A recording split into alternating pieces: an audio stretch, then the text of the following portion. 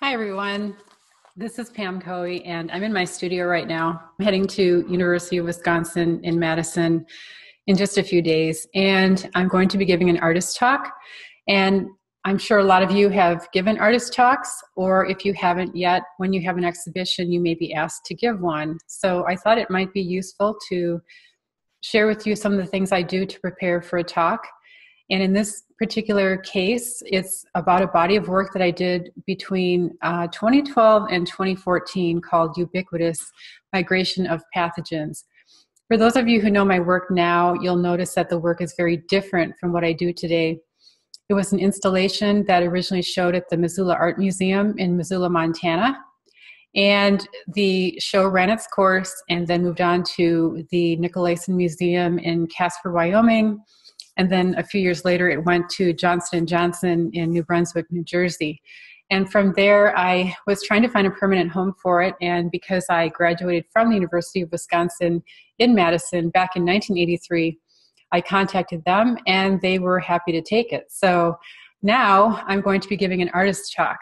And how am I feeling? Well, I am going back to a campus that I haven't been to since I've been back to visit, but if you know my history, you know that is where I got my degree, and I'm going back there now to give a talk in front of a lot of scientists. And the talk will be recorded by Wisconsin Public TV, and it will be in collaboration with this Wednesday night at the lab that they do every Wednesday, but this talk will be on a Thursday. So they've kind of changed the date for this particular talk. And not only that, my husband is a biochemist, and he will be giving a lecture as well. So a lot of firsts for me. Number one, giving a lecture at this university. Number two, doing it with my husband.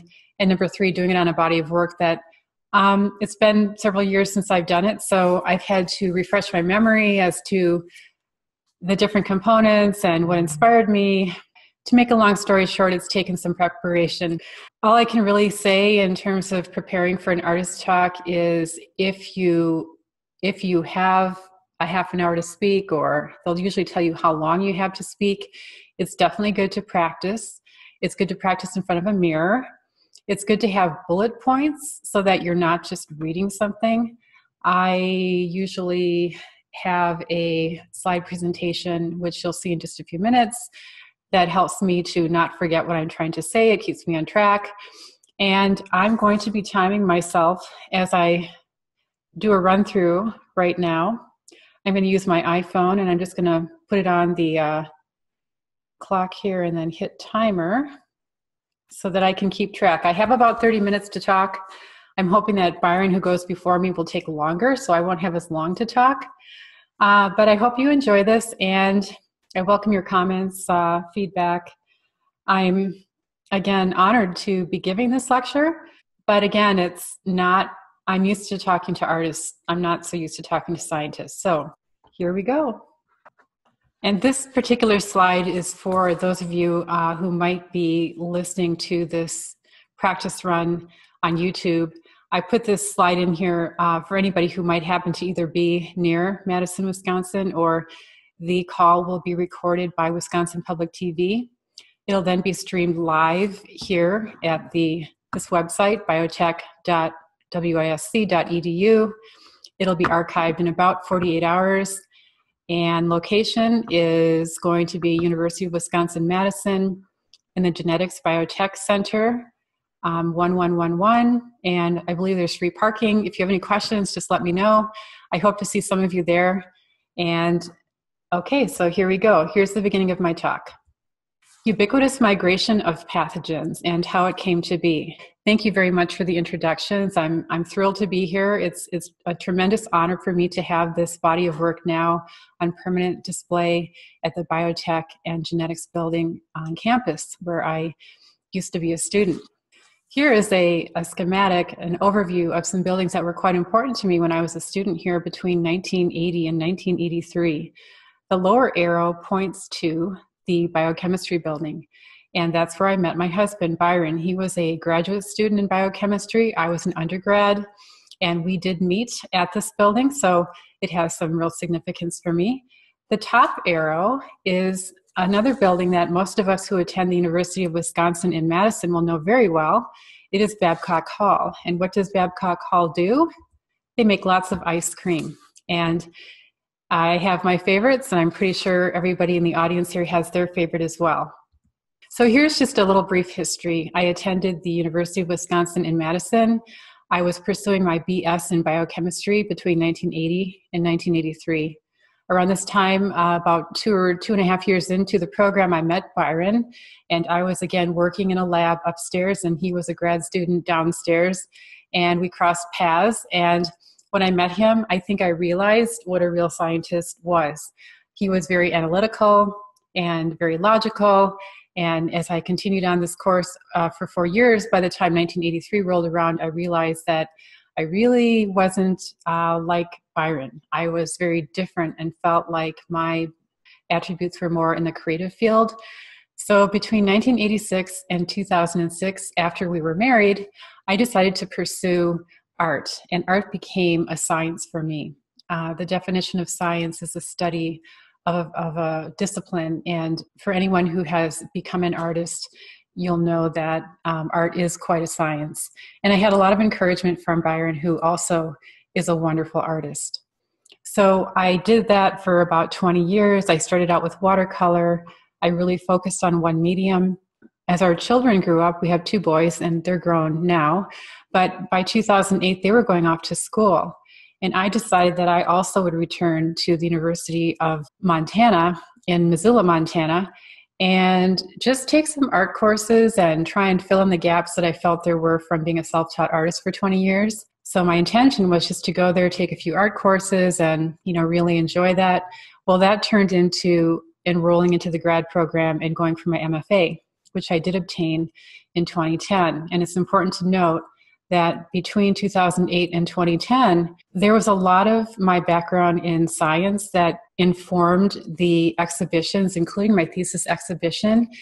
And it was kind of ironic to have so much of that content coming back to me, but I really was relying on it quite heavily. Those years were full of identifying content in my work. And so if anybody's interested, I did a body of work called Disquietude, and it is on my website. So what was my inspiration for Ubiquitous? Well, after I got my MFA, and in 2012, so 2 years later, here's a picture of the Rocky Mountain Labs. This is where Byron works. It's in Hamilton, Montana. It's a level 4 facility, and they study about 30 or more of the world's deadliest pathogens. And I met up with Elizabeth Fisher, Olivia Mortimer-Steele, and Anita Mora, and they showed me a lot of their electron microscopic slides that were either scanning electron micrographs or transmission electron micrographs. So there are 2 different ways of looking at various pathogens in different ways. And I saw hundreds of them, and I became very inspired. Here's a picture of some of these different slides that I saw. And again, I had hundreds, representing all these different pathogens studied at the Rocky Mountain Labs. Here are examples of the scanning electron micrographs, and you can picture them as sort of like looking at the morphological top view, looking from the top down. And so on the left is Salmonella. In the middle are the prion fibrils, which is what Byron talked about. And then on the far right is a scanning electron micrograph of Ebola. In this slide, these are different. These are done with transmission electron microscopy, TEM. And on the far left is pneumonia. In the middle is tick-borne relapsing fever. And on the far right is poliovirus. You can see how each pathogen has its own personality. That's what I was drawn to. The fact that, yes, these pathogens are deadly, but I'm seeing something that most people never see, and that is these pathogens up close and personal. So then around this time, I was also learning how to etch metals. My neighbor was a silversmith, and he taught me how to do this. And so I started to get this idea of not only being inspired by these electron micrographs, but what would happen if I etched copper plates. And so I did that. And in this particular grouping of plates, each one was 3 by 3 inches. And I submitted this to the Tacoma Art Museum, and it was shown at the Northwest Biennial in January of 2012. I then went on to participate in a joint collaborative show at the Ravalli County Museum in Hamilton. It was a collaboration by Rocky Mountain Lab scientists and local artists, and we were all showing work that had to do with anything that related to science. So I had my microscope series, my etched metals in brass and copper, and then Byron also showed his work. And as I said, he is quite an artist, and these are his sculptures. Here again is Microscapes 3. I did 3 in the series, and this one was the brass. The other thing that really inspired me was the fact that you couldn't really go a day without seeing something in the news about pathogens. Now, this is a more recent article. This is 2014. But this one was talking about the Ebola outbreak. And then there were also articles about H1N1 and the Zika virus. This one was about an outbreak in Nigeria regarding polio, because children there were not vaccinated, and now they're having cases of polio popping up. And then this one kind of relates to something that I want to talk about in the next slide. This shows, a cow that's being killed, a whole herd of cows, because they have been identified as having mad cow disease, which again is what Byron works on. And this was an important thing that happened after we lived in London. We lived in London from 1983 to 1984. And in 1986 was the first evidence of mad cow disease. Well, the little red circle shows where Byron and I, after we were married, we lived in London. We both worked at the School of Pharmacy. And where that little red circle is, we used to go and get doner kebabs. So it was a Greek gyros place, and we really loved it. And we would go there and grab dinner, and that was that. Well, then we left, and in 1986, there was this breakout of mad cow disease. So just so that you know, when we go and try to give blood today, they say, well, did you live in London? And I say, yes, we lived there from 1983 to 1984. And they'll say, thank you, but we really don't want your blood. And the reason is because we lived in London, and that's where the mad cow disease was a big deal. And they're worried that we carry this pathogen. Other brushes with pathogens, Byron was on a bicycle trip in France, and he got Giardia. He later went to Nigeria, got Giardia again, and lost about 20 pounds. And then our younger son lived in India for 2 years while he was pursuing his international baccalaureate. And at the very end of the 2-year period, he wanted to go to Pakistan and visit a friend. He contracted Giardia along the way, and suffice it to say, he hasn't been the same since. So the third thing that really inspired me was whenever I was on an airplane and I grabbed the United or the American Airlines or Delta magazine that was sitting in the pouch in front of me, I'd flip back to the back of the magazine and see all these wonderful flight routes. And I just found them to be fascinating from an aesthetic point of view. And these images really stuck in my mind. So as I was inspired by these electron micrographs, at the same time, I was also inspired by the fact that we as humans can traverse the globe now without any trouble. Well, what does that mean for the pathogen? Same thing. The migration of pathogens has really changed, and that is why it's in the news so frequently. And so all of these things really led to inspiring me to put together this large body of work. The electron micrographs, the flight patterns, and then the news, which was ubiquitous. So I had this idea in June of 2012 to submit a proposal to the Missoula Art Museum. And they do get a lot of proposals, so I didn't think my chances were very good. But I thought, well, I'm going to try anyways. And I submitted 20 slides along with an artist statement, and my proposal included this one fictitious slide that you're looking at right now. What is this? Well, my grandiose idea was to have 3 large etchings that were roughly 4 foot by 6 foot, and behind it to have some sort of reference to the world, and that would signify the migration of pathogens. However, expecting to really not be accepted, I felt quite safe in submitting this and thought it was a good idea. And lo and behold, they really liked this one particular slide, and they said, well, we would love to have you do this exhibit. So I had 2 years to figure out how to do this. The concept, migration of pathogens, was really the biggest challenge I had since attending grad school.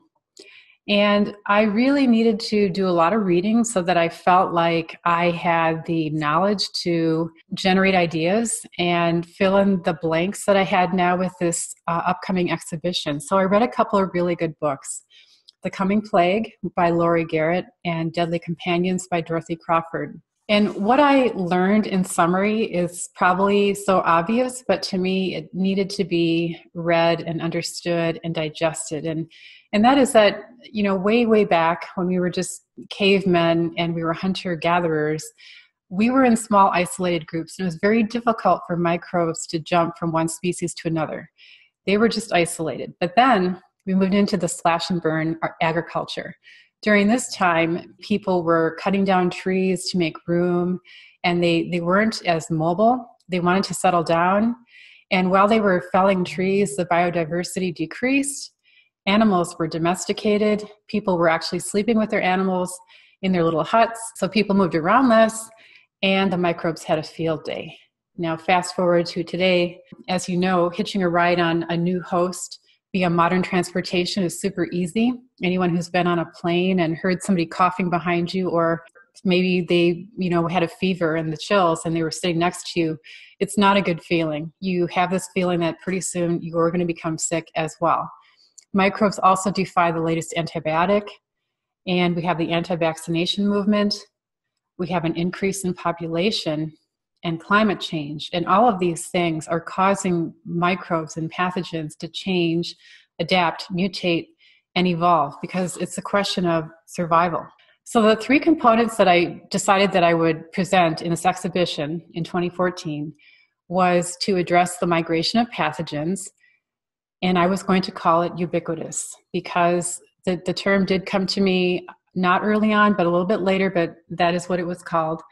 And this particular large etched glass panel installation was going to be large scale, etched approximately 7 feet by 13 feet, and then mounted in front of some sort of world map. But at the time, I didn't know what that was going to be. I also wanted to address the migration of man. And I envisioned this as being an installation, but of what, I wasn't really sure.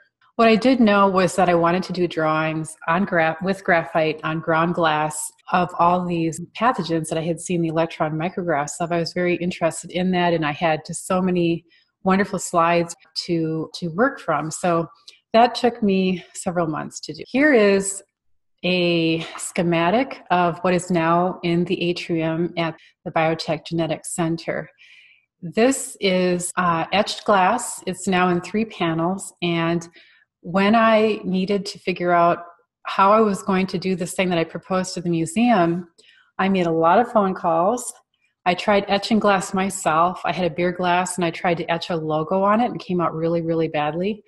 So I did make all these phone calls to try and figure out who in the country could possibly etch these large glass panels. And I was kind of coming up short. I wasn't really finding anybody right off the bat until I called somebody in New Jersey, and I spoke with this person. His name was Wayne, and I explained to him what I wanted to do, and he thought he could do it. So my part was to design the pathogens that would go on these large panels of glass.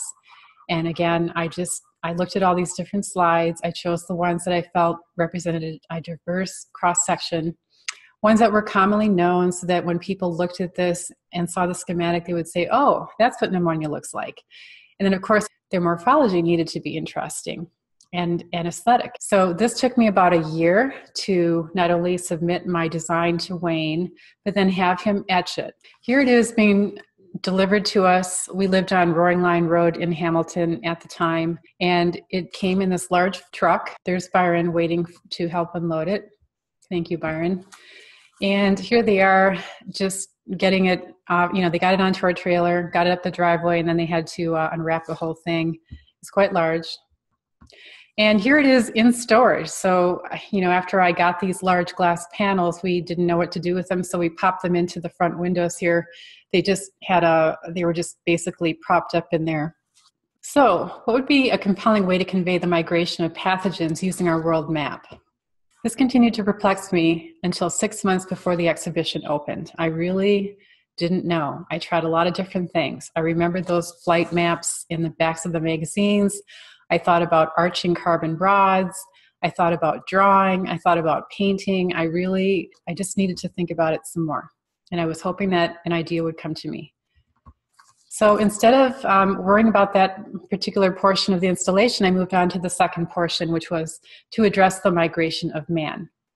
I asked 30 people, young and old, if I could cast their feet in plaster. I got a lot of strange looks. Most people said yes, unless they had a foot fungus or were really self-conscious about their feet. And you're probably wondering why I was going to cast their feet. Well, my idea of migration and the thought of casting feet, which is something that I had some experience with because I was teaching a class in sculpture, and we did a portion with alginate molds, and we did some castings of our hands. And it was around that time that I thought, well, maybe we can cast people's feet. Well, feet are our main mode of transportation, assisted, of course, by wheels, rudders, and propellers. So that is how man traverses the earth. And as you know, pathogens can hitch a free ride. They can survive in new environments, leading to more virulent forms. And why did I use white plaster? Pathogens are anti-discriminatory, regardless of race, religion, age, gender, and size. And we are all created equal in the eyes of the pathogen. So I felt this would be an appropriate way to show the method of the pathogen and how they are anti-discriminatory. Here's some slides of some willing participants. I cast the feet of people who were very young, infants, all the way to 70-year-olds. I used a non-toxic alginate, similar to what dentists use to make dentures. And there's a 2-minute setup time, so you have to put your toes into this squishy alginate. It's very liquid at the time, but then it sets up in about 2 minutes. And then you pull the foot out slowly, gradually, carefully. And then you mix the plaster, which has liquistone in it just for strength. You pour it into the mold and you wait several hours, and then you tear the alginate away, and what you have is something very hyper-realistic. These were the toes, and the way they're displayed became a very important thing about the show. I wasn't really quite sure what I was going to do with the feet. I had some different ideas, but I had this frame in my studio, and it had glass, and I laid the frame down on the floor, and I set the feet, the toes, like this on top of the glass, and I turned the lights out, and I saw these shadows, and I thought, well, that's kind of a cool thing because the shadows to me kind of look like pathogens. So that is how I displayed them. And then the last portion of this exhibition was going to be all these drawings that I did on ground glass, which I ground the glass with carborundum. It's just a gritty sort of compound, and then I used graphite pencil. Sometimes I drew on mylar to get multiple layers. And the way that I framed these became an important part of the exhibition as well, which I'll show you a close-up of. So here are the different pathogens: chlamydia, plague, pneumonia, HIV, salmonella, herpes, parainfluenza, Francisella, Ebola. And by the way, Ebola broke out right before my show was going to open in 2014. So here was the last part that was the puzzle piece that I wasn't sure how I was going to do this. I had 6 months left before the exhibition was going to open, and it finally occurred to me to consider the world map through the eyes of the pathogen rather than through the eyes of man. What I did was I had a map like this. I cut it into strips, and I recombined the world, and I came up with this. And so in this particular way of expressing the globe, which is what's hanging now in the atrium, it just shows that to the pathogen, the points of departure have now merged with points of arrival. It doesn't matter where you live. Because of our mobility, because of planes, trains, automobiles, ships, cruises, we can basically go anywhere around the world, and the microbes and the pathogens just, they hitch a ride and they come with us. So where the red arrows are pointing, you can now see Russia from Canada, and you can see that I've left some continents intact, like South America. You can still see Alaska pretty well. You can see India pretty well. But I tried to recombine the globe so that it looked just a little bit different, because I was thinking I can't just do the typical world map. That would just be too common. So here I am in Byron's workshop, cutting the plywood, and then it's on our dining room table. And here it is. This is how it was presented again at the Missoula Art Museum for the first time in August of 2014. Here's the close-up. What was important too about this installation was the way the light went through the etched glass and made shadows on the back wall, because it gave it this feeling of multiplying the pathogens. Here's another view when the show was at the Nicolason in Casper, Wyoming. You can see how I had the large installation piece at the end, the drawings hanging on the wall, and then there was this installation on the floor of the feet and the toes pointing up and all the shadows. This is where it was at Johnson & Johnson. They wanted the installation piece called Ubiquitous, and they wanted the drawings, but they didn't think they could put the feet on the floor. They were worried that people would trip over them. And notice how the drawings are presented. It's kind of hard to see here, but they're in a bit of a shadow box. And because the drawings are drawn on glass and then put into an inset of a cradled panel, and Byron helped me do all this, they have a feeling of being sort of protected. They look like they're behind glass. They look like they're in a vault. And that sort of feeling of being a little bit careful, because after all, these are deadly pathogens, was part of the reason that I had a vision of framing them this way. So here is my website if anybody's interested in learning more about either this particular installation or anything else that I do now. And here is the recent installation of Ubiquitous at the University of Wisconsin in Madison in the atrium. So thank you very much for coming to this lecture. I hope you enjoyed it. Does anybody have any questions? Well, there you have it. That was a run through. It wasn't perfect. And I definitely want to add a few things to my slides. And, I probably will go over this another 5-10 times before I really feel very comfortable. And normally I wouldn't be prepping so much, but again, I'm a little bit out of my element here and I want to do the best job I can. So I hope you enjoyed that. I hope you found it to be entertaining. And hopefully I'll do a little bit better job when I'm actually there. And I know that a lot of people really are worried or scared about speaking in front of the public, but as my dad always told me, as long as you really know what you're talking about, it makes it a whole lot easier. And when you're talking about your own artwork, when you have an artist statement and when you've put a lot of time into something and you've spent time preparing it and framing it and, pricing it, by the time it's actually on view, you are the expert of your own work. Nobody knows your work better than you. And I find it to be actually quite enjoyable in that when it's artwork you're showing, I think it's really wonderful to hear feedback from people. I've always learned so much about my work and how it impacts other people and how they view it. And oftentimes it may not be the same way that I perceive it, and usually it's not.